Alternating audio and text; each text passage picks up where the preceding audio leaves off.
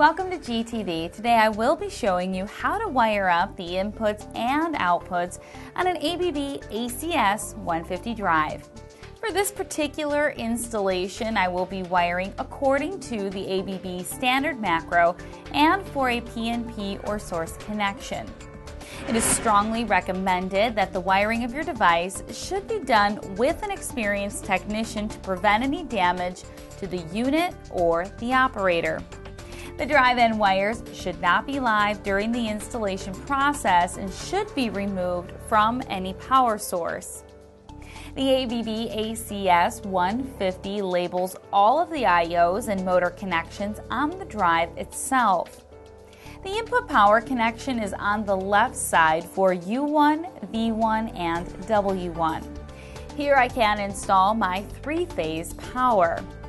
Next is my motor connection on the right side. I can install a wire for U2, V2, and W2. The label motor should be printed by the connections for clear indication.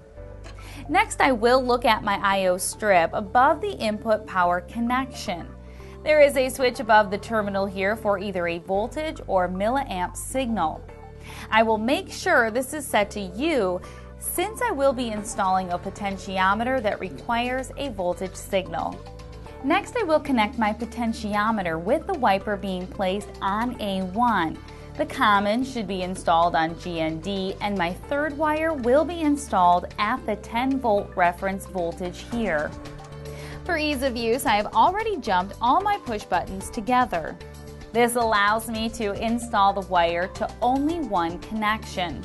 I will wire digital inputs 1, 2,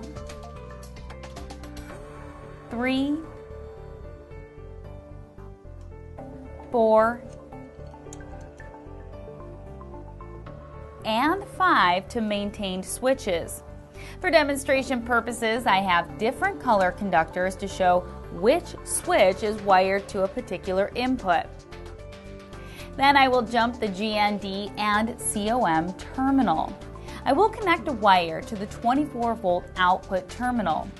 With sourcing, this terminal will provide power to my connections. I will now apply power to the drive in order to test each connection. The first switch that was wired to DI1 is the start-stop switch. Turning this will initiate the run command, which will then need the voltage reference from the potentiometer that was installed earlier. The next switch was wired to DI2. This is the forward and reverse switch. I will turn it once to show that the motor goes into reverse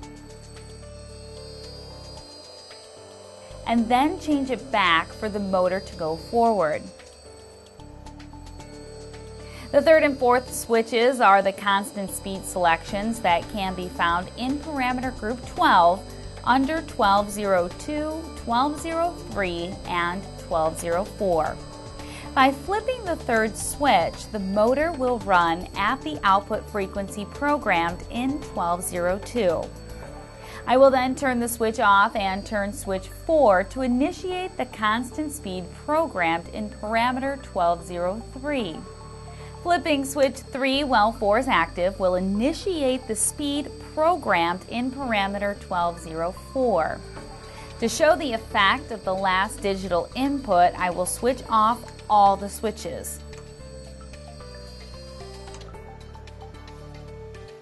DI5 selects between the parameters of 2202 and 2203 and the parameters 2205 and 2206 for the acceleration and deceleration.